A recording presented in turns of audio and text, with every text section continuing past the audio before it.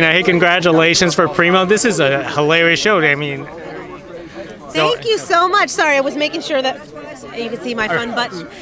Thank you.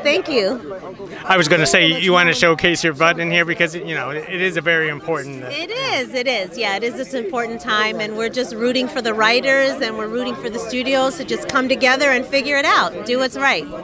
Now, what do you love about this show? Because, you know, one of the things that you bring to the table is that you're the only female perspective in this family.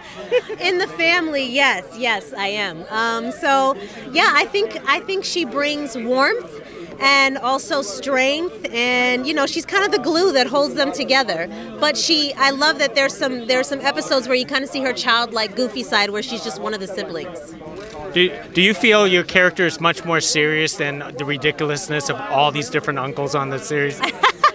Sometimes she has to be, but sometimes she gets in there with the ridiculousness. If in one of the episodes about a game that they play, you kind of see that she's just as silly as they are, and she kind of she adds to it. Now, of course, we all know about your family, but I want to say, is there any of these uncles that on the show that is very similar to a family member in real life? Yeah, that's a great question. Actually, my brother is a lot like a mixture of Rollie and Mike. Oh, really? Yeah.